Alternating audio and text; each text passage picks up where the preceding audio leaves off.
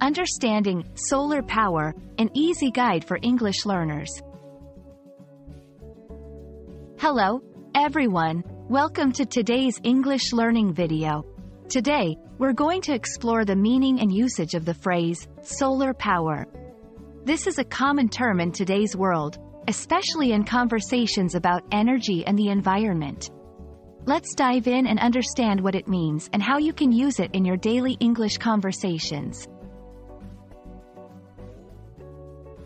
Solar power is a compound noun, made up of two words, solar and power. Solar, this word is related to the sun. It comes from the Latin word, sol, which means the sun. So, anything described as solar is related to the sun. Power. In this context, power refers to energy or electricity that is generated or used.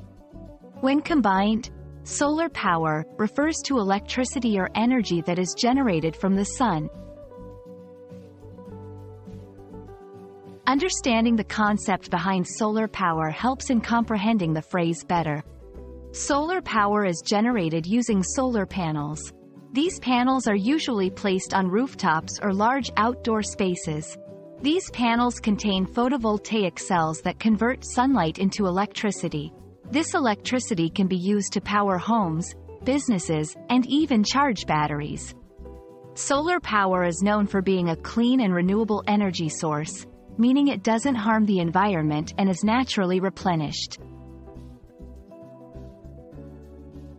Let's see how to use solar power in everyday English. 1. Many countries are investing in solar power to reduce their carbon footprint. 2. Solar power is becoming more affordable and accessible to homeowners. 3. The company installed solar panels to harness solar power for its operations. Notice how the phrase is commonly used to discuss topics related to environment, technology, and sustainability. I hope this video has helped you understand the phrase, solar power, and how you can use it in your conversations. It's a great example of how English evolves with technology and societal changes. Keep practicing, and you'll be using this term like a pro. Thanks for watching, and see you in our next lesson.